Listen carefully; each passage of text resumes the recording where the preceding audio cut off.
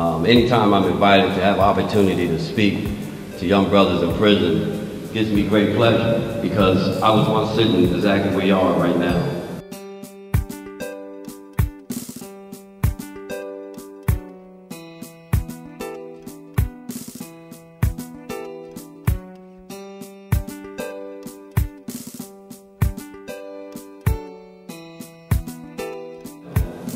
But I wanted to come here today to tell you guys that the journey in life for you began the day that you came in these prison walls.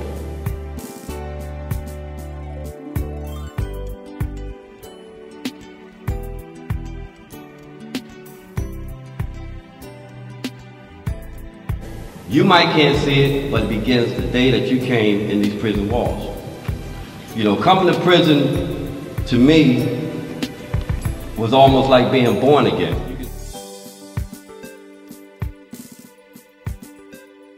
You can take what you learn here and make a better life for yourself.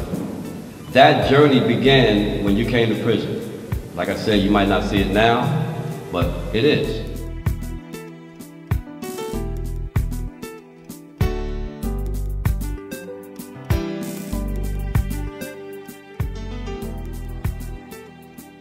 Growing up the way I grew up, and I grew up rough. I mean, I can sit here and tell you about growing up the way I grew up, and I can say the majority of y'all couldn't match the things that I went through growing up as a child.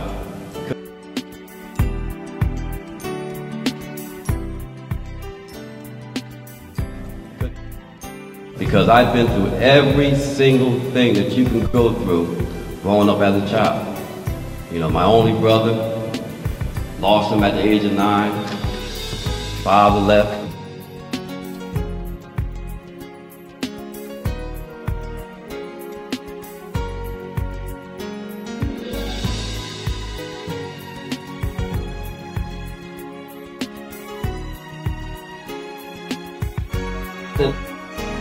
But what I come here today to tell you guys is that in spite of all that,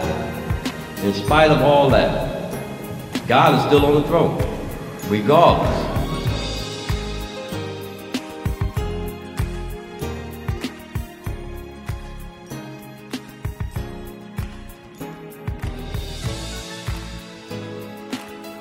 Good morning. Good morning. It's good to be in the house of the Lord. You guys still believe in God? Do you still believe in the Holy Ghost? Well, come on and praise the Lord with me, because He has truly blessed me. And He has truly kept me, and I thank God for His unchanging hand. Thank you. Thank you. I really appreciate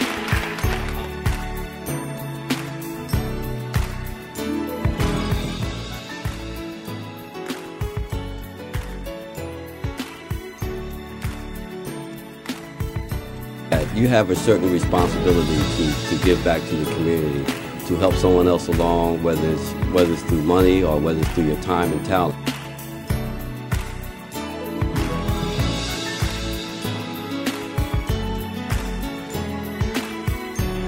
Anybody that know me knows I've been through a lot in my life. I grew up single parent. My only brother tragically killed in a truck accident when I was 9 years old. Introduced to the drug trade by my mother's dear boyfriend at the age of 14. Homeless, living in the streets, on drugs. I mean, I can sit here and tell you a story that will blow your mind. But through it all, God was there. I think.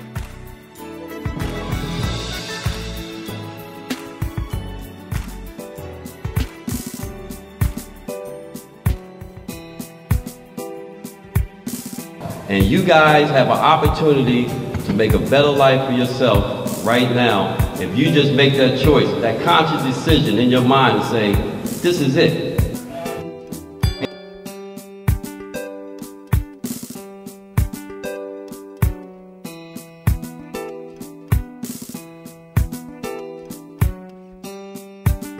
This year we're looking to raise $20,000 for this program that is doing great things in the city of Trenton, teaching our kids entrepreneurship skills, and I can only imagine where my life would be when I was going to school if a program like this existed when I was going to school.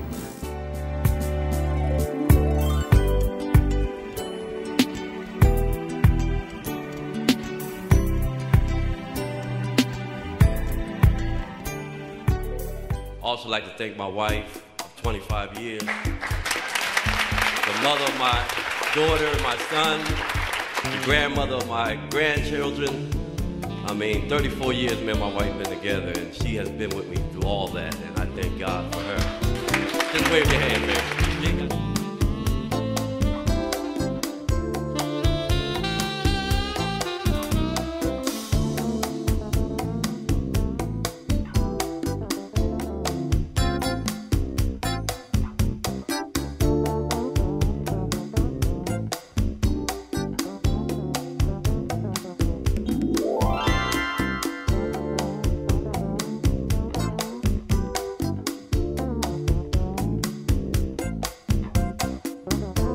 I came home from 1993 from prison, dead broke. You crippled from the door. When you come home from jail, you got the weight of the world on your shoulder. I know, because I've already been there.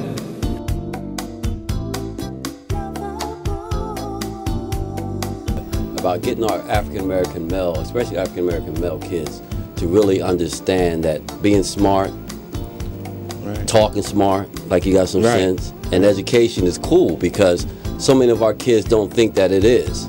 No.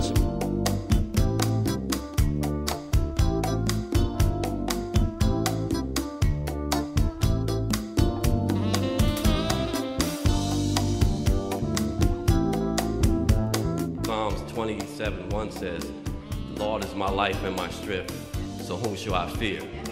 I should never be afraid, and I wasn't afraid.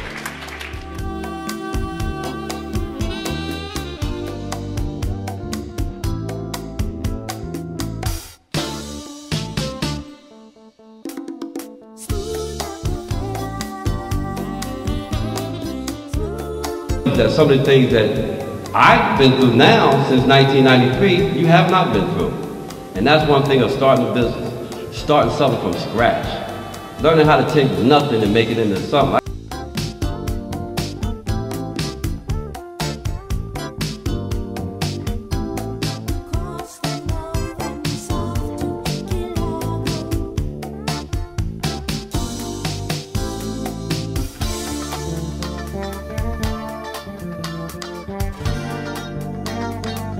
To the listening audience, we need your support at the MOB program. These kids, yes, they need the family support, but they need a whole community support.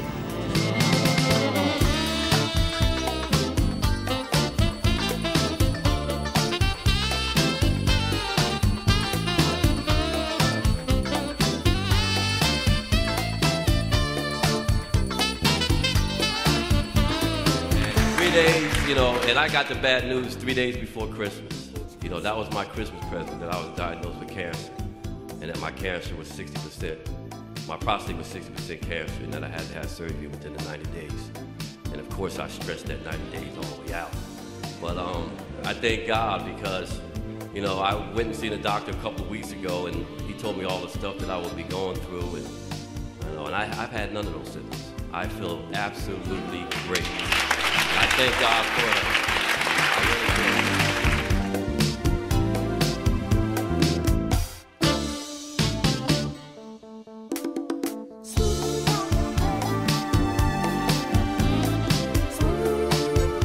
You know, I own two companies. One company is a construction company that does a little over $1 million a year. The other one is a real estate development company that has close to $3 million in assets. That does about, you know, a couple of $100,000 a year.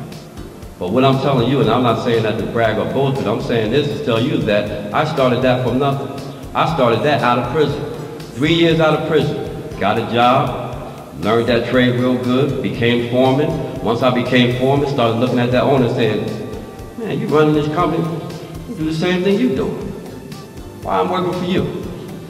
And that's the way you gotta look at it. You gotta look at other folks and say, what's the difference between me and you?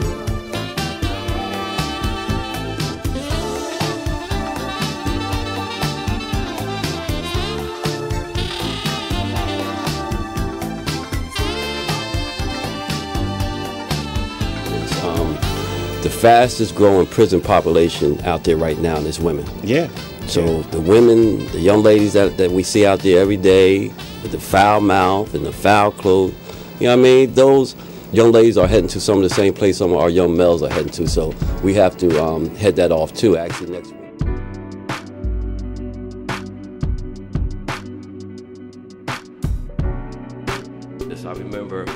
last time I was locked up. I spent 365 days in that said Broadway. 23-hour lockup. That means you don't leave that cell for 23 hours. But I had a good conversation with the Lord for those 365 days. I remember reading the Bible from cover to cover. I remember praying in the morning and getting on my knees. I remember sitting on the side of the bed, just looking out the window and thanking Him just to be alive and give me another chance. And so, you know, even now, you know, every morning I get up on my knees, but, you know, God has my hand, and I really believe that.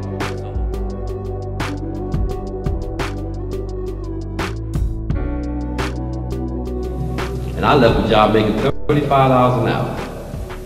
$35 an hour to start my own business. That was a leap of faith. Something told me deep down inside that I could do it. And I believe that. And I need for you guys to believe that no matter what, in spite of, you guys can make it, man. You guys can make it. I am living testimony that you can make it. Because I've been there and I've done that and I know what it's about.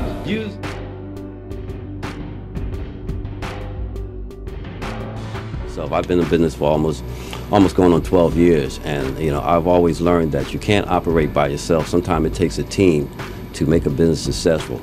One thing I've always learned about business, and I'm gonna share a little bit of this with y'all, is that you always want to be around and network with people, you know, that are doing the same thing that you're doing. And because they always say, my dad always told me that, you know, iron sharpens iron. So you always want to be around people that's a little bit sharper than you.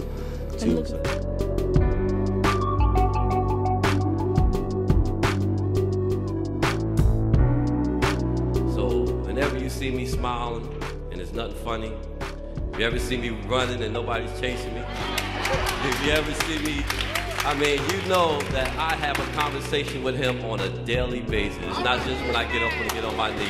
I talk to Him every single day and every single minute and every single hour. We are in constant contact with each other. And I thank God for Him, and I thank you.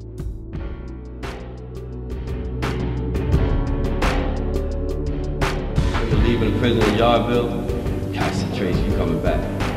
And he was right. He was right, because I did come back. You know, but I tried to fool him and tell him that, nah, I'm not coming back. He said, y'all, no, you coming back. Because he watched me the whole time I was in prison, my first bid in 1980. He watched me and he said, Tracy, you have done nothing since the whole time you've been here. You played spades, which you were good at, a locker full of cigarettes, everything else. And you did good at that, and you did good at running the prison, and you did good at just doing your time. But I ended up not learning a thing while I was down.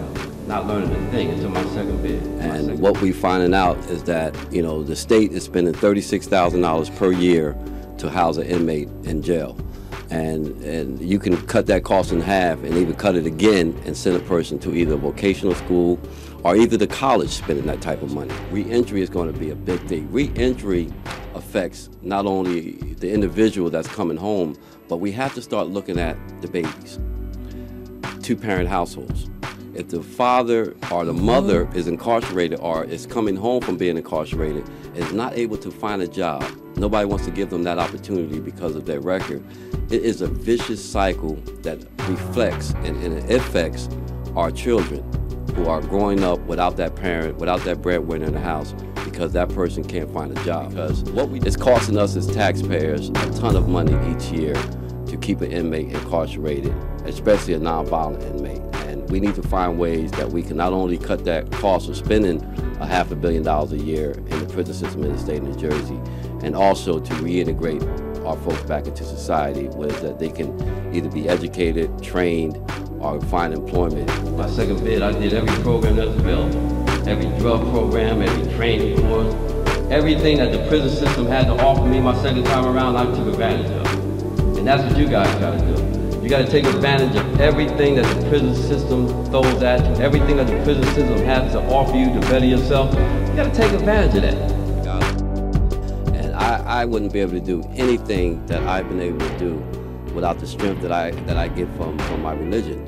And one of the things that I always tell people all the time is that when my kids are growing up, I got 2 grown kids now. I got a son and a daughter there. Both of them are not even teenagers, they're grown kids. And through a better part of their lives, I was not there. I was in and out of prison. So coming back to be able to establish a good relationship with your kids, to encourage them not to do some of the things that you did.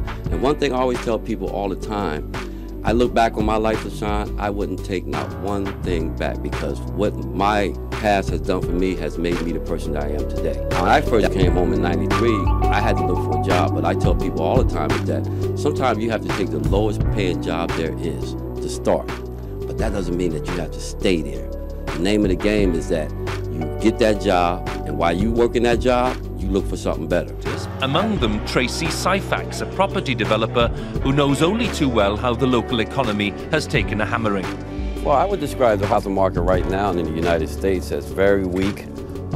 Houses that are on the market are not selling. He says there's so much uncertainty about jobs, so little confidence, that there's only one conclusion, whatever the president says. In your view, the US is in recession right now? No, I think it is. I believe right now all the signs are there that we're actually in a recession right now. I think you hear a lot of spin coming out of Washington saying that we're on the verge or we're getting close to it, but I think we are. But I'm a humble person, and I know where my blessings come from. So therefore, when people say those things about you, when people talk about you, when people do things behind your back because they know where you've been, you just smile and you just keep right on moving, because I know what God has for me is for me. And I'm going to continue this struggle. Life's a struggle. Every day you get up in the morning, it's a struggle. Whether you're working or you're not working, it is still a struggle. So realizing that, sometimes your blessings come from your struggles, I realize that. Even now in business now, you know what I mean? These are some hard times we're living in. For anybody that's in business, for anybody that's working, you read about the people from the city of Trenton that's being laid off. These are hard times that we living in. But you have to stay fast, you have to stay well-grounded, and you have to believe that things are going to get better. And let's throw some kisses. Come on, throw some sugar. I love all of y'all. You ain't had to get some out the air and grab it and put something on yourself. Thank you. God bless you all. I love y'all. Thank you.